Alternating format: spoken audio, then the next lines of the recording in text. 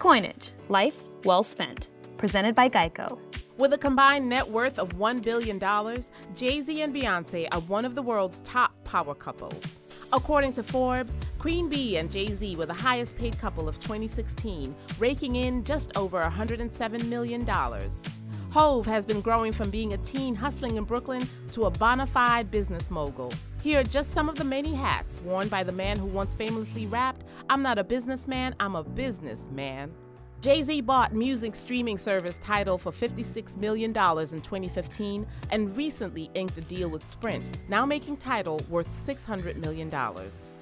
His company, Roc Nation, not only boasts some of the hottest names in music on its roster, like Rihanna, Santi Gold, Shakira, and more, but has expanded into the sports arena, representing talent like Miguel Cotto, Victor Cruz, and Kevin Durant.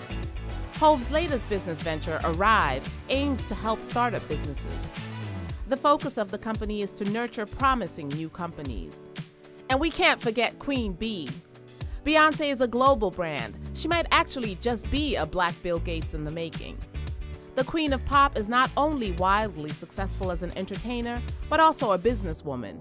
Her company, Parkwood Entertainment, is a media and entertainment powerhouse.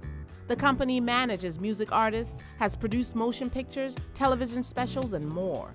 Beyonce also has a stake in Tidal.